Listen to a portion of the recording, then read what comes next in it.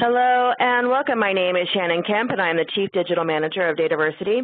We'd like to thank you for joining the current installment of the monthly DATAVERSITY webinar series, Real World Data Governance with Bob Seiner. Today, Bob will discuss the new non-invasive data governance framework. Just a couple of points to get us started. Due to the large number of people that attend these sessions, you will be muted during the webinar. If you'd like to chat with us or with each other, we certainly encourage you to do so. Just click the chat icon in the upper right corner for that feature. For questions, we will be collecting them via the Q&A in the bottom right-hand corner of your screen, or if you like to tweet, we encourage you to share highlights of questions via Twitter using hashtag RWDG, Real World Data Governance. As always, we will send a follow-up email within 2 business days containing links to the slides, the recording of the session, and additional information requested throughout the webinar. Now let me introduce to you our speaker for today, Bob Seiner. Bob is the President and Principal of KIK Consulting and Educational Services and the publisher of the Data Administration newsletter, TDAM.com. Bob has been a recipient of the DAMA Professional Award for significant and demonstrable contributions to the data management industry. Bob specializes in non-invasive data governance, data stewardship, and metadata management solutions. And with that, I will give the floor to Bob to get our webinar started today. Hello and welcome. Hello, Shannon. Hello, everybody. Glad to have you with us today. Glad you're taking time out of your busy schedule. This is a really important webinar to me. I mean, if you've attended my webinars in the past, you know that I talk a lot about non-invasive data governance, but never do I really take the time during a complete webinar to walk through an entire framework for non-invasive data governance, and that's what we're going to cover today. And there's a lot of information out there about non-invasive data governance. I'll share some direction to some of those places with you here momentarily. Before we get started, I want to share with you the upcoming webinars in the series. So in March, we'll be talking about applying data governance to agile efforts, and in April we'll be talking about governing 2 different types of metadata, the data governance metadata and the master data metadata. So we'll be talking about those things in April. Look forward to having you with us then. A couple other things before we get started. As Shannon had mentioned, I focus a lot on the non-invasive data governance approach. Just wanted to direct you to where you could purchase that book, and it's also available in audio version at this point. Also wanted to let you know about 2 DATAVERSITY events that I'll be speaking at in the near future. One is in April, the large Enterprise Data World 2017 event will be taking place in Atlanta, and I'll be speaking on comparing approaches to data governance. And at the Data Governance and Information Quality Conference in San Diego in June, I'll be giving a tutorial presentation as well as another presentation during that event, so I hope that you will join us there. I guess last but not least, I have 2 other things to tell you. One is about the online publication that I published, the Data Administration newsletter that's produced by DATAVERSITY. It releases content twice a month. In fact, yesterday we released a new batch of content. I hope you stop by and take a look at some of the very interesting articles. This month we talk about federated data governance, can you trust the quality of your data, and those types of things. So a lot of data management articles every month. And the last thing is the online learning plan that I produced with DATAVERSITY. It's available through the DATAVERSITY Training Center called Non-Invasive Data Governance. So please take a look, and if you're interested in more information about non-invasive data governance, that information is out there for you. As I get started with each of the webinars, I'd like to share a couple things with you. One of them is the abstract for this specific webinar. I talk about non-invasive data governance all the time, and I summarize that basically as the practice of applying formal accountability for data, and applying data governance to process rather than calling everything a data governance process. Like I said, I talk a lot about it. In this month's webinar, I'm going to share with you a new framework that was developed recently. You might have seen bits and pieces of it over the course of the last several months. But this is the grand unveiling of the new non-invasive data governance framework. So I'm going to be discussing these things today. I'll talk about the 5 core components of a data governance effort. Also talk about the 5 different levels where we need to focus and to address data governance within our organizations. I'm going to provide a detailed explanation of each of the components at each of the levels for the framework, and you'll see the framework in one moment. where it's basically a 5x5 matrix that cross-references the core components of data governance with the 5 different levels of data governance and where it needs to be addressed in the organization. I'll provide a framework for you to use that, and then also at the end of the webinar today, I'm going to talk about using the framework to compare different approaches to data governance. And if you remember in the webinar last month, I spoke about different approaches to the stewardship the stewardship aspect of data governance, and I'm going to use a framework that I shared during that webinar to, again, walk through and compare the different approaches to data governance using the framework. It makes sense to start out this webinar by getting us all on the same page in terms of the definition of the term data governance. Data governance means a lot of things to a lot of different people. I use this definition, and I've been using this definition for some time. And I put some teeth behind it. I say that data governance is the execution and the enforcement of authority over the management of data. And the truth is, no matter what approach you take, no matter what method you use to apply data governance in your organization, at the end of the day, you want to make sure that you're able to execute and enforce authority over the management of the data, whether that's the definition of the data, the production of the data, or the usage of data across your organization. The definition that I use for data stewardship is that data stewardship is the formalization of accountability over the management of data and data-related resources. As I've talked about the non-invasive approach to stewardship, the fact is that there's already people in your organization that have accountability for data. And the non-invasive approach focuses on making certain that we formalize that level of accountability. Whether a person defines data, let's help them to define the data better. If they produce the data, help them to understand the impact that they have on the rest of the organization. And the no-brainer of it all is the users of the data. We need to make certain that all of the people that use data that's protected or sensitive across the organization, we've got to make certain that all of those people understand the classification, the data handling rules associated with making sure the data is being used in the proper way in our organization. So kind of taking those two definitions, my definition of data governance and data stewardship, and blending them together, it leads to the definition of non-invasive data governance, which basically is what you see in front of you. It's the practice of applying that formal accountability through non-invasive roles, applying data governance to process to make sure that, as I said before, the definition, production, and usage of data assures the things that you want your data governance program to assure. And basically, non-invasive really describes the approach or how we're going to apply data governance to the organization. We can either take a command and control approach where we're forcing people to do things, and we know how people react to having things thrust upon them. In a non-invasive approach, we're looking more to formalize people's accountability for the management of data and to apply data governance that way. So, without further ado, and let's have a drum roll. I was actually going to have a recording of a drum roll play here. I want to share with you what I'm calling the new non-invasive data governance framework. And as I mentioned before, the framework consists of 5 rows and 5 columns. And we're going to go through each of the rows and each of the columns in a little bit of detail, and I'm going to point you to where there's more information about the non-invasive data governance framework.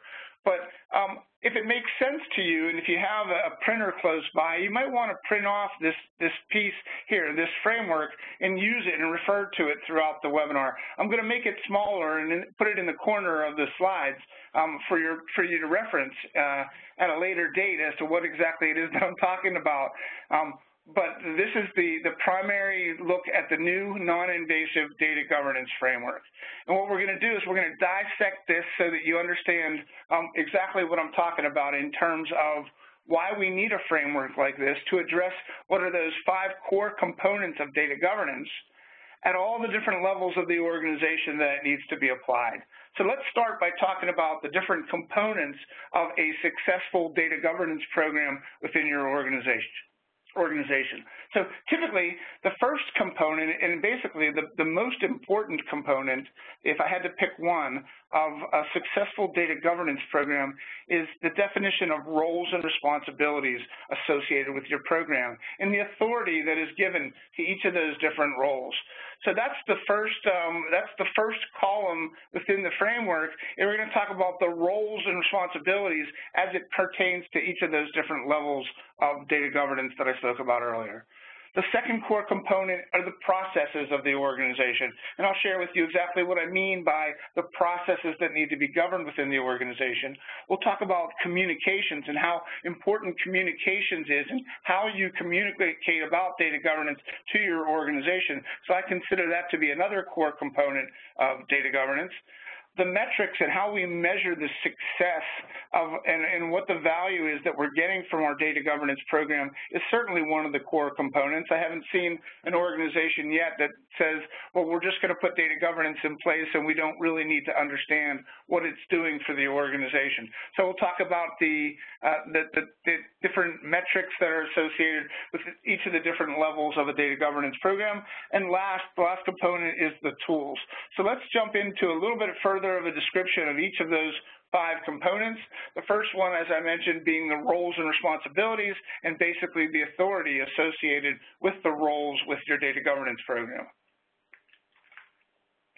So typically, the first foundational component that organizations put in place when they're defining their data governance program is the set of roles and responsibilities.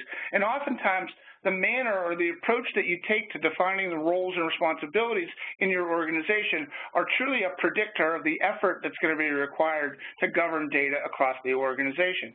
So when we talk about roles and responsibilities in terms of non-invasive data governance, they're typically expressed through something that I've shared before, and I'm going to share it with you again today. I call it the operating model of roles and responsibilities. And if you're familiar with the pyramid diagram, as I call it, that defines the different levels of roles and responsibilities, that focuses on each of the 5 different levels that I'm going to talk about in a minute, the executive level, the strategic, the tactical, the operational, and the support levels of the organization.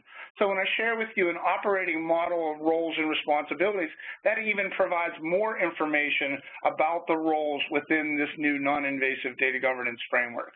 So the roles and responsibilities is something that I'm going to spend a bit of time on here in a couple minutes, and I'm going to really dissect that by each of the levels because that is so important to the success or failure of your program. Even when it comes to the tools and the communications and the processes, we need to make certain that we have these roles and responsibilities well defined for our governance program in our organization. The second core component, again, being the processes. And I consider this to be the second foundational component. And I have a pet peeve that I talk about often where organizations call things their data governance processes. Well, the fact is that data governance is really something that needs to be applied to processes. So a lot of your organizations may have processes that you follow, and they might be quite ungoverned, which means that you're not used to getting the appropriate people involved at the appropriate time and the appropriate steps of the processes. And so in non-invasive data governance, when I talk about the processes associated with this new framework, the processes need to be looked at, again, from all of the different levels, from the executive level down to the support level of your organization. And there's something that I've shared in the past, which I call the Data Governance Bill of Rights. And the Data Governance Bill of Rights is basically the idea that the reason that we are doing data governance in the first place is that we are attempting to get the right people involved in the right process, using the right data to make the right decisions. And if we take that to heart, that's typically what we are trying to do when we are governing processes within the organization. So I'm going to share a little bit more information with you at each of the different levels associated with the processes. The communications become such an important aspect of a successful data governance program. A lot of organizations don't only call it communications, but they call it awareness. one of the ideas or one of the focuses of a lot of successful data governance programs is to raise the level of awareness that people have, the people that define the data, that produce and use the data, help them to understand why the data is so important to the organization and why the data becomes the backbone of everything that the organization does. So basically, communications also includes education, and education needs to focus on getting people to understand the policies, the handling rules, the best practices, the standards associated with data across the organization. In the non-invasive data governance approach, as what I said before, communications plays a vital role. And in fact, I consider the development of a communication plan being one of the first artifacts that you really want to focus on when you deliver your data governance program, whether it's a non-invasive data governance program or another type of data governance program. Another one of the core components is the metrics. And again, organizations need to have a way to be able to measure the impact of data governance on the organization. And typically the group that has the responsibility for putting the metrics in place is something that I'm going to talk about here in a minute, which is the data governance lead or the data governance team, or that group of people in the organization that have the responsibility for not only defining and developing the program, but also facilitating activities associated with data governance.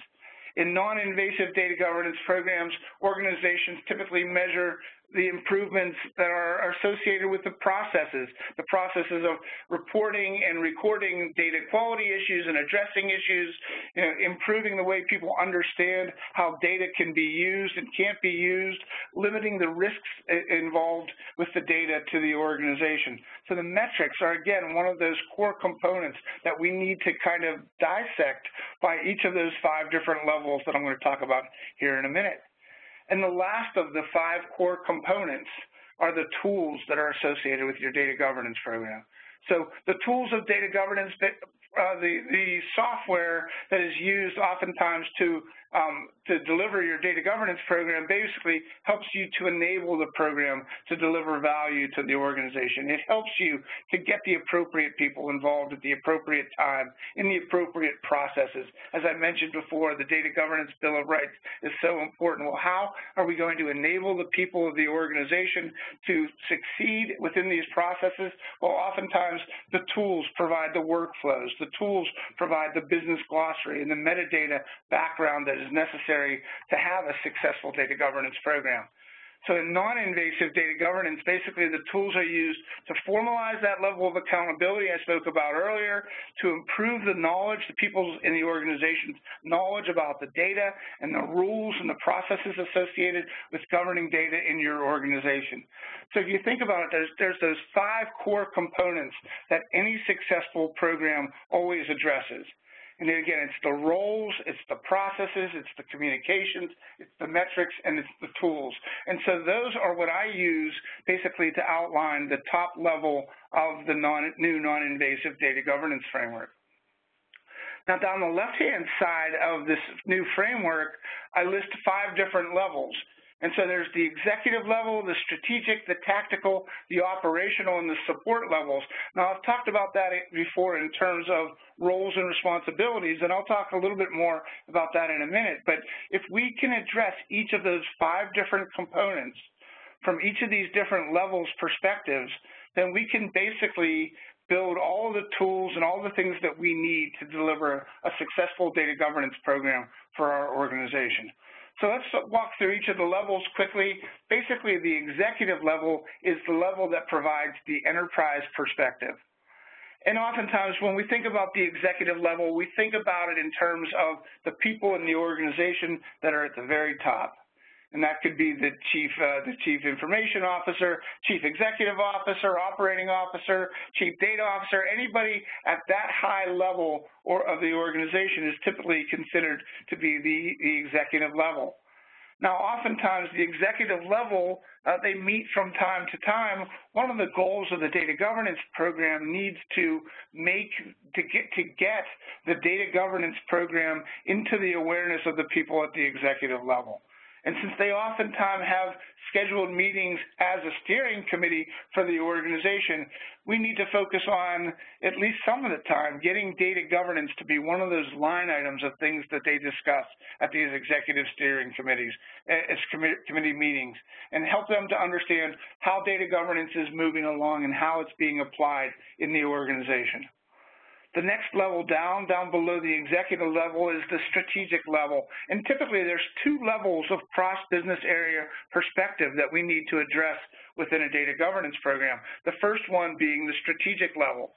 The strategic level of the organization, typically, when we think of the strategic level, it's typically the people that the executive level are putting responsible for running each of the business functions or business areas of the organization. So typically, the strategic level of the organization is accountable to the executive level for the success of any initiatives, and in this case, for the success of the data governance initiative. So at the strategic level, in a minute, I'm going to talk about the roles and responsibilities. Oftentimes, you've heard the term Data Governance Council, and that's the group that resides at the strategic level of the organization. The next level down in the framework is the tactical level, and that's also a cross-business area perspective, or has a business area perspective of the organization. The people, or the part of the organization that is truly tactical, is not looking at data from a business area by business area perspective. They're looking at it from a cross-business area perspective. And oftentimes, within the tactical level, there's going to be the subject matter experts, the people that we go to resolve issues around data management and around data governance in the organization. So sometimes we need to define this role, and we need to identify the appropriate people to go into the role, but oftentimes at the tactical level, there are people that already seem to have the responsibility, potentially by policy within your organization, for looking at certain aspects of the business across business areas, and oftentimes these people are the authorities or the decision makers around things that get escalated to the tactical level. The operational level is the fourth level down, and that's basically that business area perspective, where it's operational, it's business unit by business unit within the organization. So we've looked at things from an executive perspective, we've looked at things from a strategic perspective, which again is the highest level of the cross-business area perspective. You know, we realize that we're going to have issues down at the operational level that sometimes when they start to have an impact across business areas, we need to escalate those problems up to the tactical level first, and then to the strategic level to get issues resolved. So the fourth level down in the framework is the operational level, and the other level in the framework that we need to talk about is the support level. And oftentimes the support level is basically those people or that part of the organization that has responsibility for program management, and it's basically all of the different shared services parts of the organization, for example, information technology or IT, the legal area, the information security area, the audit area, and the compliance area. Those areas that are shared services for the organization, oftentimes they become the data governance program's partners in crime when it comes to the implementation of the data governance program. So basically we talked about, I took the framework, the 5x5 matrix that I shared with you, I walked across the top, I walked down the left-hand side. Now what I'd like to do is I'd like to walk through each of the different components at each of the different levels and share with you what needs to be considered, specifically when you're implementing a non-invasive data governance program. But at the end of this webinar, I'm also going to provide a blank matrix so that you can look at, and a blank framework so that you can pick the terminology that you want to use to describe it to your organization for each of those different core components at each of the different 5 levels that we're going to talk about. So let's walk through each of the different components. And the first component, which I consider to be, as I mentioned before, the most important component for a successful data governance program, that's typically the roles and responsibilities, the level of authority that is given to each of the different roles and responsibilities. So it's interesting because if you look at the different types of roles from the different levels, it looks like it's going to be very bureaucratic. It looks like it's going to be a lot of new stuff that might not already exist within the organization. But the truth is that before you go and start creating new committees and new councils and giving people new titles and giving them more work, the idea of being non-invasive in the approach to governance is to look to people that already play these types of roles within your organization. So at the executive level for the roles, I talk about senior leadership and a steering committee. At the strategic level, I talk about some of the Data Governance Council, and there's other names. I've heard other organizations give that group different names, but the Data Governance Council seems to be the one that's used most often in industry today. At the tactical level, there's the data domain stewards, the subject matter experts, and steward coordinators. And I'm going to talk a little bit about those guys in a minute. At the operational level, there's the operational data stewards, and those people that define, produce, and use data as part of their job. Basically, it could be anybody within the organization. And lastly, I'm going to talk about the support level of roles and responsibilities in the organization. And as I mentioned before, that's typically the data governance team and those people within the organization that the data governance team partners with to implement governance across the organization. So you might have seen this diagram before, and I share this diagram all the time. It's my operating model of roles and responsibilities.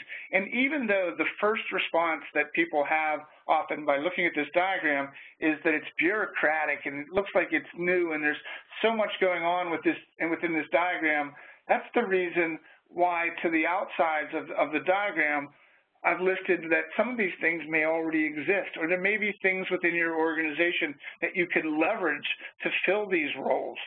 And typically, I suggest that you don't try to plug your organization into these roles and responsibilities. In fact, I suggest exactly the opposite, that we take these roles and responsibilities and we overlay it over what already exists within the organization. And by doing that, it becomes a lot less invasive to the organization, where we don't change people's titles. We're not necessarily changing a tremendous amount of what they do, but we're giving them a role within the governance of data in the organization. So I'm going to walk through each of these different levels first, because basically it describes each of the different levels that I used in the non-invasive data governance framework that I just shared with you. So let's start at the top, and let's talk about the executive level of the roles and responsibilities. And typically within an organization, that group is called the steering committee or something like that. And typically it's composed of both business and technology leadership, not only for data governance, but for basically all other enterprise level initiatives within the organization. And oftentimes the steering committee might already exist within your organization, or at least the way that I'm thinking that you would want to make up the steering committee, that you may have a similar body to that within your organization that you can take advantage of. And just as I said before, again, on the outside of the pyramid diagram, it says exists next to the executive level, because within your organization, there might already be something that you could take advantage of, and you don't need to necessarily create another group within your organization for data governance. And as I mentioned earlier, for when these executives have meetings, it would be ideal if the data governance program could become a line item in the discussions that take place in those executive level meetings. Now, typically at the executive level, these people don't have day-to-day activities in data governance, but they do have the ultimate accountability for making certain that they understand how data is being governed across the organization. So the executive level, they're kind of hands-off, but we need to acknowledge who they are, because as I've mentioned before, in organizations, typically it's very difficult to be successful if your executive level does not support, sponsor, and most importantly, understand those activities that are taking place around data governance. The next level down in the operating model is the strategic level. And as I mentioned, it typically is called a data governance council. I've seen it called a data governance organization, or even a data governance office. So there's a little bit of confusion around the term data governance office. I oftentimes use that to describe the group of people that are putting the program into place, rather than this strategic level. In fact, I've seen for most organizations that they use the term data governance council to describe the strategic level in the organization. So the council is typically the ultimate approvers of policies and procedures. They also act as the ultimate decision maker when decisions can't be resolved at the tactical level and they get escalated up to the strategic level of the organization. At the tactical level, I often talk about the tactical level as being one of the most difficult levels to fill in your operating model roles and responsibilities. You know, as I mentioned, it's the first level of attack when it comes to looking at data issues from a cross-business unit perspective. So if you've got data issues that are associated with a specific business area, oftentimes those problems, those issues can be resolved down at the operational level. But when those data issues now start to touch on multiple business areas, there's a need to escalate issues from the operational level up to the tactical level.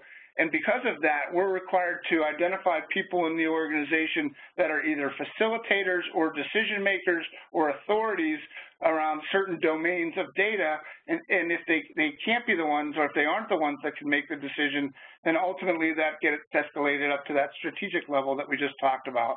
But the tactical level becomes one of the most important, if not the most important level of the roles and responsibilities associated with data governance. At the operational level, oftentimes I talk about the fact that everybody in the organization could be considered a steward of the data. And I know that sounds very complex and very large to a lot of people, but the fact is that if our senior management, if our leadership understands that people that have relationships to the data need to be held accountable for those relationships to the data, we can identify that most of the people in the organization either define or produce or use data as part of their job. And so there's certain accountabilities that come along with defining data. For example, before we define data for the umpteenth time, people that have the responsibility and the accountability for defining the data should know that they need to look to see what data already exists before they create another version. As I mentioned earlier, the people that produce the data, if we can help them to understand the impact of the data that they produce on the organization, it helps them to understand what they really need to benefit the organization.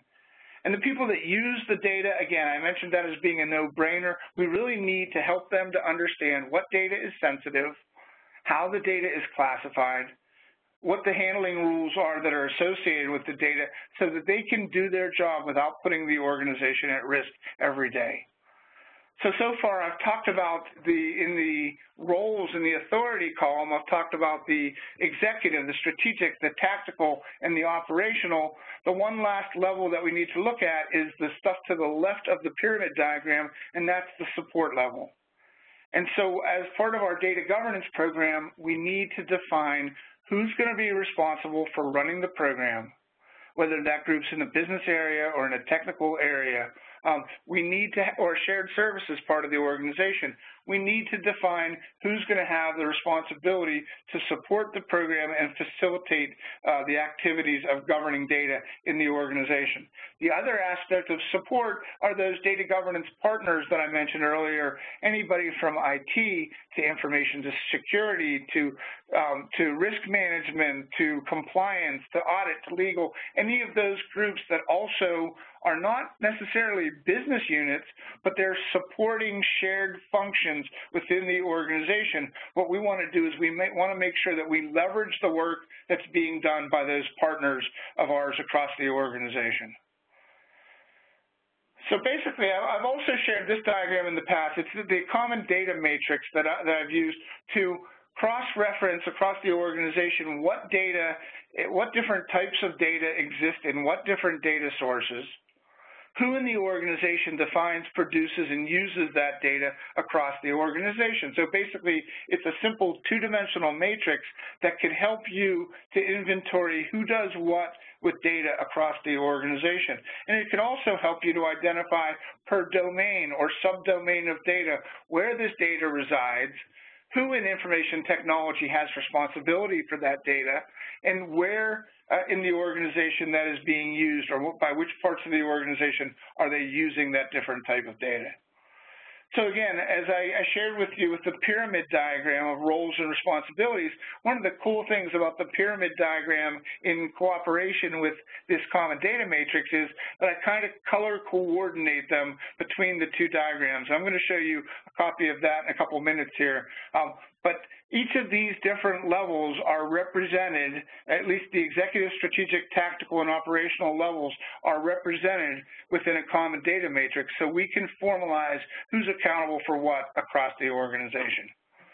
So like I said, there's a lot more to be said about the different roles and responsibilities associated with each of the different levels, and I'm going to direct you to some resources to learn more about that in a couple minutes. But what I want to do is I want to go through the rest of the non-invasive data governance framework. So I'm going to quickly go through column 2, 3, 4, and 5 and talk about why we need to address things like processes and communications and tools and metrics at each of the different levels. So typically when we talk about processes from the executive level, their responsibility becomes to endorse the processes, to understand how we're applying governance to the processes, and to endorse and to stand behind the need to get the right people involved in the right steps of the process at the right time. At the strategic level, if we consider going back and viewing the pyramid diagram, there's an escalation path along the right-hand side where if we can't resolve issues at the operational level, they get escalated to the tactical and then to the strategic level. Well, typically the Data Governance Council becomes the ultimate authority and the ultimate decision maker when we can't resolve things at the tactical level. Typically, at the tactical level, people are involved in processes associated with their domains or their subject areas of data. The operational folks are involved in the daily processes that need to be governed. And oftentimes, it's the support part of the organization that define and enforce the processes across the organization. From a communications perspective, it's really interesting how organizations look at this, because at the executive level, as the very first best practice that I talk about very often, the first one is that the executive level of the organization needs to support, sponsor, and understand what we're doing with data governance. And the criteria that I use to determine if something is best practice is, is it practical and doable, and are we going to be at risk if we don't achieve that best practice? Well, 100% of the organizations that I work with use the executive level supporting, sponsoring, and understanding data governance as being their very first best practice. And one of the things that right out of the gate when you're starting your data governance program that you want to do is to raise the level of awareness of your executive level, so that they don't only just support and sponsor. That's easy to do, to say I support and sponsor something or to put money towards something. But the fact is, really, we want to gauge to what level they understand the activities of governing data in the organization. From the strategic level under communications, we need to understand that the strategic level, the Data Governance Council, is going to meet regularly. So the data governance team is accountable to the Data Governance Council to make certain that the activities of data governance are moving forward in the direction that they need to be moving. So oftentimes at the strategic level, there's the meeting status. At this tactical level, we need to focus at things from the subject perspective or from a project perspective and make certain that the communications are being governed associated with each of the different subject matters of data and each of the different projects that are going on within our organization. At the operational level, and I oftentimes talk about the communication plan for data governance, including orientation to data governance, bringing people on board for data governance, and also then providing them ongoing communications associated with data governance. When it comes to the communications at the support level, well, typically we work with the people, not only the team that has the responsibility for governance, but for all of those partners that I mentioned before, to plan and to develop and to deliver appropriate governance in different levels across the organization. From a metrics perspective, the way where we get our executives involved is often to approve on the metrics. or to approve the metrics that are brought to them. So the data governance team has the responsibility to go through the Data Governance Council to define a set of metrics that will demonstrate to the organization the value that data governance is bringing to the organization. Well, oftentimes it needs to be taken to the executive level for them to approve the metrics and to understand that if we don't achieve the goals that we set for ourselves in the metrics, that it's up to the executive team to act on the fact that we're not achieving the goals that we are trying to achieve. At the strategic level, oftentimes, as I mentioned before, the data governance team creates the metrics and brings those to the strategic level so that they can accept and approve the metrics. And then as part of the ongoing communications with the strategic level, the metrics are shared and the information about where they compare, where the organization compares to those metrics and where we're demonstrating value to the organization according to those metrics are oftentimes communicated at the strategic level, but it becomes their responsibility to accept the metrics. At the tactical level, we want to work with the people that are the domain stewards, the enterprise subject matter experts, to define specific metrics associated with their domain or their subject area of data. At the operational level, we want to make sure that we can measure things from their daily operations, meaning how much time does it take to get to the data? How much do they trust the data? How much time do they spend manipulating the data to make it the way that it needs to be to add value to the organization? And from the support level, we want to look at what it takes to really collect and report on the metrics across the organization. So with the last column of the framework is the tools. And we also want to make certain that we're addressing the needs of each of the different levels associated with the different tools that we use within the organization. So what are some of the tools that we as an organization, as a data governance organization, might want to provide associated with the executive level? Well, oftentimes the tools or the things that are developed in conjunction with the executive level are the directives for data governance. The reason why we're putting governance in place, the approved charter in the organization says that the executives understand not only what we're doing, but how we're going about doing it, who we're going to involve, how we're going to involve them, and how much time we're going to expect from each of the different groups that we work with as we roll out our governance program. So it becomes important for the executive level to provide those policies and those directives to the organization that data governance is important, and to demonstrate their level of support, sponsorship, and understanding that I mentioned a few moments ago. At the strategic level, the tools that we want to develop to focus on the strategic level are typically those best practices associated with data governance. They want to know that what we're doing is following industry standard or industry guidelines for governing data. So a lot of times when organizations get started, they start by defining a series of best practices and comparing their organization to those best practices so that when they define the roadmap and the action plan for data governance, they're not taking a ready, fire, aim approach. They're taking a ready, aim, fire approach associated with making certain that the actions of governing data follow up with each of the best practices that have been defined and approved at the strategic level. At the tactical level, oftentimes the tools that the data governance team can provide to the tactical level are things like the standards and the requirements and different workflows and ways to be able to document standards and requirements and workflows. I know that with one of the organizations I'm working with right now who's taking more of a federated approach to data governance, the data governance office has the responsibility for defining ways for parts of the organization to define their standards, a consistent way, a standard way for defining standards as it might be. Also, a standard way for defining requirements for different projects, and a standard way for documenting workflows associated with the activities that are taking place within each of the business areas of the organization.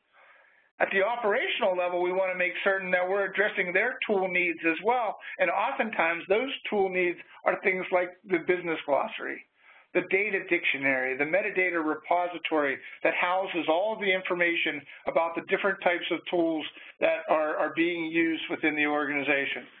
And oftentimes those support areas, the areas like the team itself and all those different areas that are providing support through their shared services to data governance, there's a lot of different artifacts that I've shared not only through this webinar, but through other webinars, things like the Common Data Matrix, the Governance Activity Matrix, that can help the different partners within the organization to understand how we're approaching implementing governance, and also to share with them the information that we've collected along the way so that we can help them to improve on the way that they're already serving the organization. So basically, these are the two diagrams side by side that I just shared, the operating model and the common data matrix. And as you can see, the colors are pretty closely coordinated between the two. And the reason that I do that is so that if you can see yourself in the operating model, or you could see yourself within the common data matrix, you could also see where you fit into the overall operating model for governing data within the organization. So there's color coordination between the different matrices. Oftentimes they're used to cross-reference the different components in the organization to the different levels. Certainly the operating model is broken down by the 5 levels. So what I suggest is that you might want to consider taking the starter non-invasive data governance framework and filling it in with the things that are most appropriate to your organization. So let's go back to the operating model to begin with, or I'm sorry, the framework to begin with.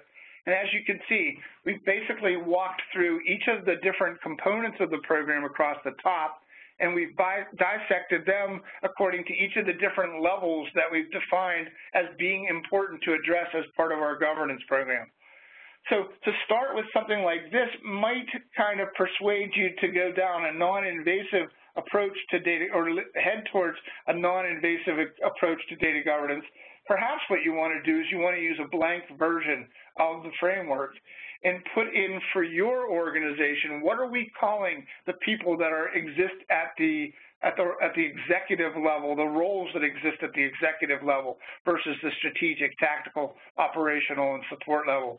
How are we going to handle processes, or how are we going to engage the executive level of the organization, the strategic, tactical, and so on for processes, communications, metrics, and tools? Again, it's just a framework that you could use to help you to get started defining those things that are important to your organization. So the last thing that I want to talk about today is taking a look at using a model that's very similar to the framework to compare the different components across the different approaches to data governance. And so typically I talk about 3 different approaches to data governance. There's the command and control approach, there's the traditional approach, and there's a non-invasive approach. And the basic difference between them, I will show you in 1 second. Now this is the diagram that I use to cross-reference the different components down the left side with the different approaches to governance across the top. And as you can see here, the significant differences between the different approaches when it comes to the roles and responsibilities is that in the command and control approach, people are assigned into specific roles associated with governing data. And the immediate feedback is that this feels like it's something that's additional to what we're already doing within the organization. So it feels as though it's over and above existing work effort. So people's responses to a command and control approach, when you assign them into roles, if they're already busy 100% of the time, 120% of the time, the first response will be, well, where am I going to find time to participate in these roles? So you're assigning them something, it immediately feels as though it's something that's over and above what they're presently doing. In the traditional approach, people are identified into specific roles, and they're identified and they're being told that they now play a specific role within the program, but there's not necessarily any execution and enforcement of those roles for those people. So it's typically, we're going to put a program in place, and our idea is that you'll follow the things that we put in place for the organization. So we'll identify you into a role, but we're not going to assign it to you. We're not going to, kind of force it down your throat, so to speak. In the non-invasive approach, when we're talking about the roles, the word that I use is that we recognize people into roles. which means that we recognize if people define data as part of their job, or we recognize if they produce or use data as part of their job. And if they do, we would denote them as being an operational data steward. If they have responsibility, for example, in a university setting, somebody that kind of owns the information about the student, the registrar's office, that the registrar might be that person that has that tactical level of decision-making authority associated with that specific domain of data. So we're going to recognize people that may already be called out in policy or other directives that have responsibility associated with certain buckets of data in the organization. Let's look at the component of processes according to each of those different approaches. Real quickly, in the command and control approach, data governance is something that's brand new to the organization. We're going to define new processes in the organization, and they're all going to be governed. In fact, we're going to call them a collective of governance processes. So the first thing that people do when they look at these governance processes is they point to governance and say, that's the reason why we're doing these processes. So it's really more, it's more like a command and control. We're going to have governance take over each of the processes to make sure that they're being followed. In the traditional approach, in a lot of organizations, they define what they call a data governance process that they apply to different aspects of their organization. Issue resolution, request for access to data. In the non-invasive approach, we do neither of the two that I just mentioned. Instead of focusing on everything being a new process or applying a single process across the organization, we take the existing processes that we have and we apply governance to those processes. So again, rather than calling them data governance processes, which is a lot more invasive, we take less of an invasive approach and we apply governance to, and we continue to call the processes what they are. As far as communications is concerned, the difference between the three approaches, in the command and control approach, people are told that you will do this. In the traditional approach, they're told that you should do this. We can't really force you to it, but you should follow those things that we've put in place. In the non-invasive approach, the approach is that since we're looking to formalize accountability, the first thing that we want to share is that you're already doing this. We want to help you to do it more efficiently, more effectively, basically more formally across the organization. From a metrics perspective, oftentimes in a command and control approach, the idea is that they're going to measure return on investment. How much money is data governance bringing into the organization, or how are we improving profitability in our organization? It's very difficult to be able to link that directly to data governance or the fact that we have a governance program in place. In the traditional approach to data governance, typically organizations measure the quality of the data and the value of the data that is being received from the people in the organization. And in non-invasive data governance, we focus more on how are we advancing the ideas of governing data into the organization, how are we addressing each of the different people that have a relationship to data within the organization. And the last one I want to look at is in this model of comparing the different approaches according to the components, the tools aspect of it. In a command and control approach, you'll find that a lot of organizations purchase their tools first. In a traditional, and when you purchase your tools first, basically you're setting a level of expectations for the organization, because typically if you've purchased one of the data governance tools on the market, you're spending a decent amount of money for it. It takes a lot of resources in order to apply that to the organization, but organizations that take a command and control approach purchase first. In a traditional approach, the first thing that organizations look to do is to leverage existing tools within the organization, existing repositories, dictionaries, glossaries, modeling tools, ETL tools, anything that already exists that has metadata that's going to be useful to people in the organization. And in the non-invasive approach, the idea is to leverage what we already have and then to build and to apply what we are learning through the different things, the templates and tools that we build, and apply those requirements that we have for those tools to the tool that we decide to purchase for our organization. So basically, in the last 50-some minutes, I've discussed 5 things with you. basically I shared with you a framework for non-invasive data governance. We talked about the 5 core components that are components to basically pretty much every successful data governance program. We talked about looking at those components from 5 different levels: the executive, strategic, tactical, operational, and support. We went through each of the blocks one by one, from looking at each of the different components by each of the levels. I shared with you a diagram to complete the framework for your organization. You could use the information that I've provided or fill in your own. And lastly, what I did was I used that framework to compare across the different approaches that are available when you're starting out with your non-invasive or with your data governance program. So with that, I'd just like to do a quick reminder of the upcoming webinars. In March, we'll be talking about applying data governance to agile efforts. In April, we're going to talk about governing data governance metadata and master data metadata as well.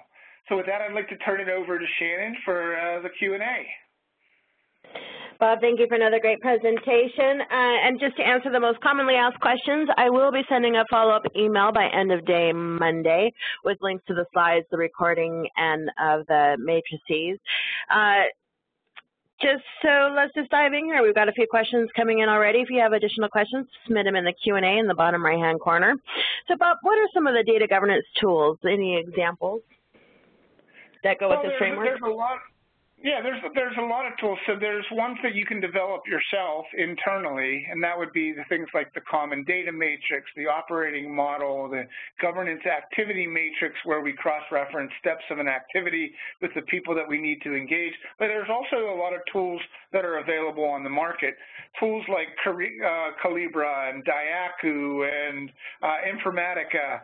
And a lot of the major players, SAP, SAS, have their tools associated with data governance. Oftentimes, those tools are metadata collection tools and metadata utilization tools, where we can not only build information like business glossaries and business definitions, but we can also build workflows where we can engage the appropriate people at the appropriate time. So typically, there's 2 types of tools. There's the ones that we develop internally, and then there's the ones that we can acquire on the market today. All righty, and you know, the framework seems to be well suited for large organizations. So this particular person is starting up a data governance in a smaller organization. To adapt to the smaller org, would it make sense to combine executive and strategic into one layer, then the others into a second layer? You know what, that's a great question. And certainly for a smaller organization, these are just frameworks. These are just models that you need to use to adapt to your organization. So if your organization does not have level upon level of bureaucracy, then certainly you can decrease the number of levels within the operating model. And the one that I've seen most organizations attempt to do is to combine that executive with that strategic level. The organizations that I've found to get the most use out of a tool like the operating model kind of keep the tactical level, well, keep the strategic, the tactical, and the operating levels as distinct levels, and don't try to join those together. Although I have seen some organizations try to blow up that model into 9 different layers, and they spend a lot of time describing to people what's the difference between level 6 and level 7. You know, it really needs to be suited to the specific organization. So, Bob, I did not get what is new, quote-unquote, new in the framework. What's different from your previous framework? Well, you know what, the truth is that I didn't really have a previous framework. I didn't have a single diagram to use to be able to look at all the things that you need to consider in order to implement a data governance program. And so what I did was I started to document it into a document, and then the image of the diagram came to me. So what it is it's just a simplified view of the primary things that we need to focus on, or for how our data governance focus on, and it's looking at them from each of the different perspectives that are necessary within the organization. So if you're familiar with things like the Zachman framework, where he talked about the who's, what's, when's, why's, where's, and how's of the organization's architecture by different perspectives. It's very similar to that, where these are the things that we know that you're going to need to focus on, and these are the levels of the organization that we know that you need to focus those components to. So it's really something that's brand new. It's not something that I've used before. And I think we have time to sneak in one more question here. So, Bob, how long do these data governance projects last with this framework? Ooh, that's a dangerous question. When you call something a data governance project, I've got a little bit of an issue with that. So a data governance projects typically have a beginning, a middle, and an end, or at least a beginning and an end.